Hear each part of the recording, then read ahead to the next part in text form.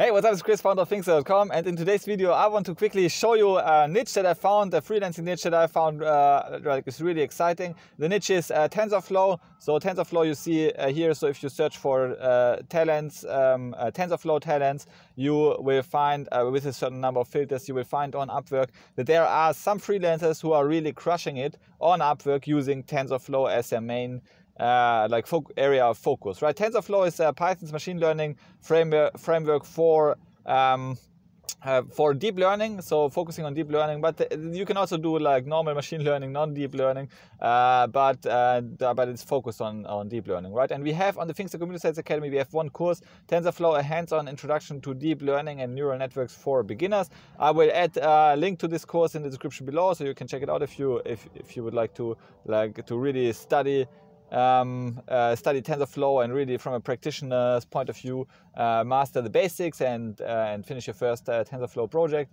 The course is held by our Things to Create Hawaii, who is like a PhD candidate, so she knows what she's talking about.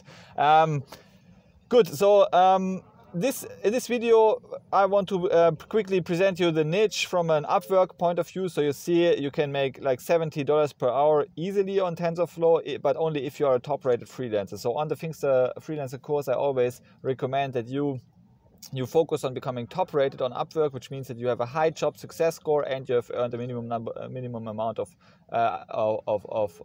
dollars or of money on the platform, and you see you get a high job success score by just finishing the gigs, right? Getting gigs from clients, finishing the gigs, delighting your customer. This is like the main business principle you should pursue as a freelance coder, and then you will get high job success score. The demand for your services will increase, but with increasing demand you can increase your hourly rate over time, and like this is how you can make $70 per hour. So if you make $70 per hour, so let's calculate it quickly. If you are really working on like five hours per day, you can make $350 per day working only like a part-time job, right?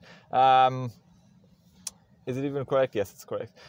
So you can here some people even make more, like this guy here makes $100 per hour, and so there are lots and lots of opportunities regarding TensorFlow development. And you could focus, for example, just plainly on TensorFlow, right? If I search for TensorFlow, there's no top-rated freelancer who has TensorFlow in their profile description, right? Front and center. I mean, yes, they have TensorFlow in their profile description as a skill, but they don't have TensorFlow as like an area of focus in their headline, right? So if I would be interested in this niche, I would first of all like buy a book, finish the courses on TensorFlow. I would spend maybe 20 hours or so learning the basics of TensorFlow. Again, you can check out the Computer Science course to do this. Academy course to do this, and then I would offer my services as like in the profile, like in the headline here, I would actually write TensorFlow. I will create deep learning models for you or something like this, right? And then I would focus my profile description on my TensorFlow, maybe previous TensorFlow projects I did while learning for the skill. And then I would just offer my services, right? Maybe starting with $50 per hour and increasing the rate over time. And yeah, just go this route. The more the more gigs I would finish, the more I would learn, the more demand there would be for my services. I would become a top-rated freelancer, and making like targeting this $100 per hour, which I actually accomplished with another area of focus. And the area of focus was graph processing. I did my doctoral research in the area of graph processing, so this was my main focus area when I was still a freelancer. But I also did some like basic research projects. For example, once I consulted a client for $200 per hour, focusing on hacking, like a Python, helping him understand a Python paper for hacking cars. And this was about so he was hired by law enforcement in the UK to actually figure out like some loopholes, how people can, how some cars actually got hacked with the means presented in this paper. So I helped him understand this paper. So in the research area, you can also, like, there's a lot of work if you're a researcher, there's a lot of work for you waiting on Upwork, where you can really monetize your skills. But also, like, if you just have zero skills, if you just want to focus on one thing like TensorFlow, I think it's not so hard, right, to master one library, focus on this library, and then over time, just by doing the work, getting better, and increasing your rate over time, just laddering up.